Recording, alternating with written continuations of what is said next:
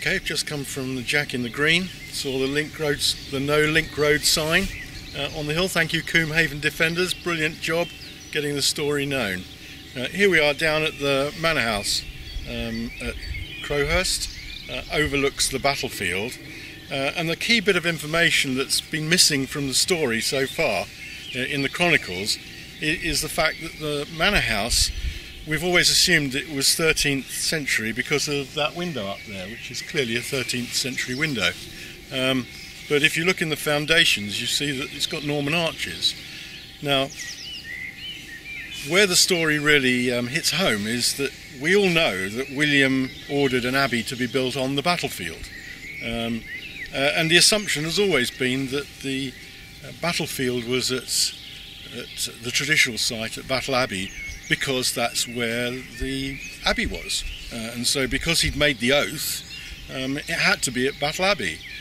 But when you dig deep into the documents and you go into the Chronicle of Battle Abbey, you find the story's very different. It tells the story of how the monks started to build the abbey low down on the west side of the ridge, which is exactly where we are now, at a place called Hurst.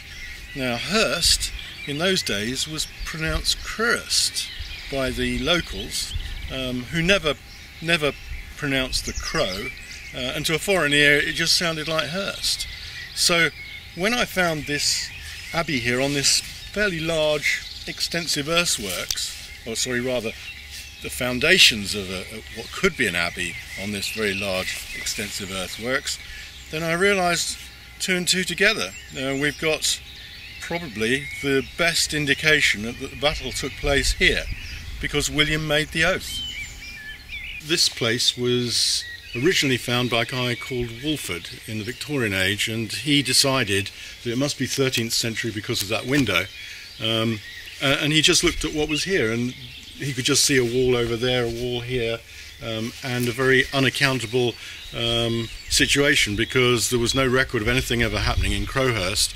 And so he assumed that the manor house, this was the manor house. He wrote it up as the manor house, and nobody had really disagreed with it because it was quite small it didn't look like an ecclesiastical building. But there were some things that should have sounded the alarm bell, like the buttresses that you could see, and clearly the indication that there's some sort of undercroft here. So he wrote it up as 13th century manor house, and hypothesised that because this was stone here and he couldn't see anything there, that it must have been a wooden hall, a big wooden hall attached to it. Absolutely no evidence of that whatsoever. We looked at the survey and we found that the walls didn't end where they were supposed, on the plans, Wolford's plans ended, but they went another 20 metres that way.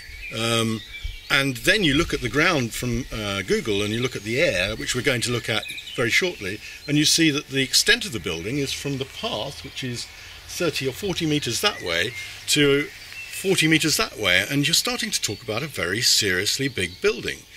When you add that to the element of that you know from the Chronicle of Battle Abbey, well, it's 2 and 2 makes 4. We're looking at something that's been built on the foundations of the original abbey.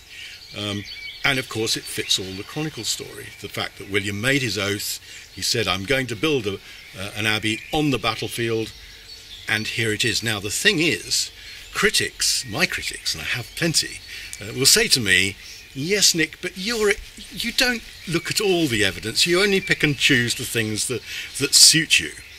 Well, this is a very prime example of where Battle Abbey cannot stand as the site of the Battle of Hastings if you pick and choose, because you have to ignore the Chronicle of Battle Abbey if you're going to accept that it's the true site of the Battle of Hastings, because the Chronicle of Battle Abbey tells us it was built low down on the west side of the ridge at a place called Hurst.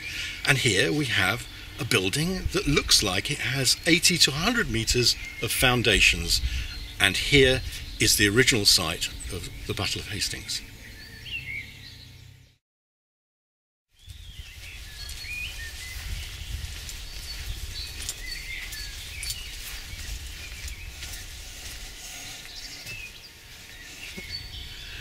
Over here behind me is the abbey, or what we believe is the abbey.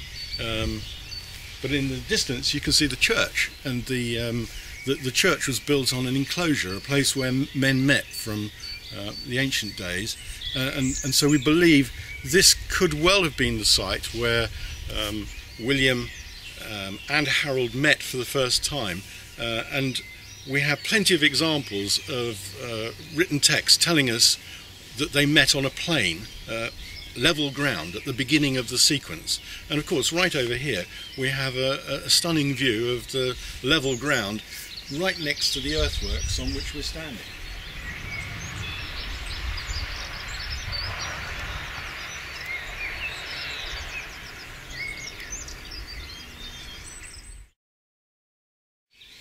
Here we are next to the Crowhurst yew, next to the church and next to the low stone wall.